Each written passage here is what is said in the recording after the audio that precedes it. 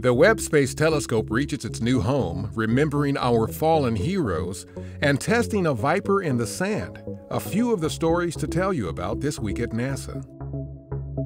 On January 24th, our James Webb Space Telescope team commanded the spacecraft to make a planned mid-course correction burn that placed it into its final orbit around the second Sun-Earth Lagrange point, or L2, Webb's final science destination. From this vantage point, the telescope will have a wide view of the cosmos and be able to perform optimal science. It will be several more months before the observatory's optics and systems are ready to begin science operations. Webb, the world's largest, most powerful, and most complex space science telescope ever built, will reveal new and unexpected discoveries and help humanity understand the origins of the universe and our place in it. On January 27th, NASA Administrator Bill Nelson and other agency officials attended the Day of Remembrance observance at Arlington National Cemetery in Virginia. The annual event is one of several around the agency in tribute to the fallen astronauts of Apollo 1, Space Shuttles Challenger and Columbia, and other members of the NASA family who lost their lives in support of the agency's mission of exploration and discovery.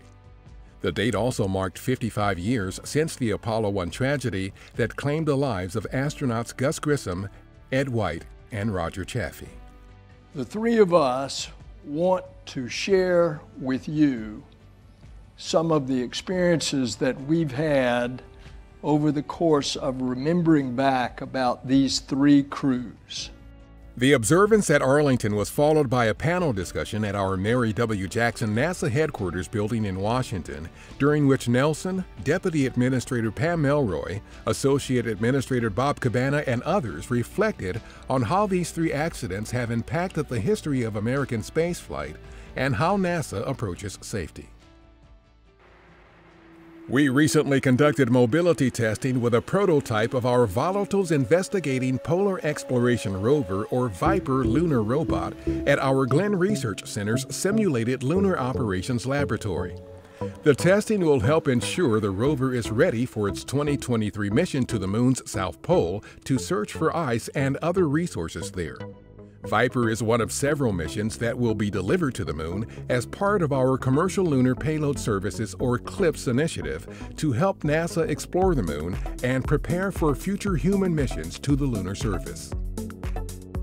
The newest edition of NASA's spin-off publication is available. The publication, which is part of our Technology Transfer program, highlights NASA technologies that benefit life on Earth in the form of commercial products.